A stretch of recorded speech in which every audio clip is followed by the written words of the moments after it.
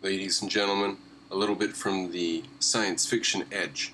Here we have Michael Godier and Isaac Arthur discussing AI. And I have made the point that if AI were to do something terrible, like start a big war, kill off millions of people, use nuclear bombs, then we've already seen that. And AI is the philosophy operating in the larger, spread out diaspora of our neocortex all around the world, people thinking and believing and acting based on ideas that have been spread from other people such that there's a commonality of their actions. No one of which person is in charge of the whole structure. You're either to take part in the structure or it will destroy you.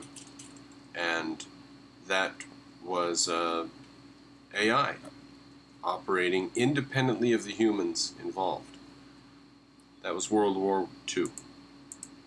I don't think that AI is ever going to suddenly come out of nowhere on us, but rather it will be something we do cautiously and under supervision and regulation, and it won't surprise us at all. After that, though, it's just hard to say. I never worry about an AI that is super smart than us and kills so off in the classic sense. I worry more about the one that is super charismatic and talks you into killing yourselves off or letting it be in charge. That is communism. An AI that is super charismatic and talks you into killing yourselves off or letting it be in charge.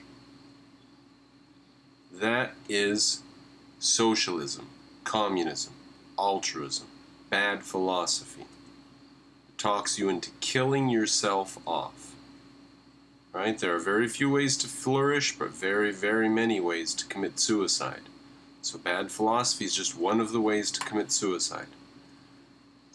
So, scary or dangerous AI is already with us, and it's already destroyed whole cities, populations, continents, nations, generations. Tens of millions of people have been laid low by dangerous, scary artificial intelligence, which is the distributed description of reality or the distributed directions for action by philosophy in the neocortex of millions of people.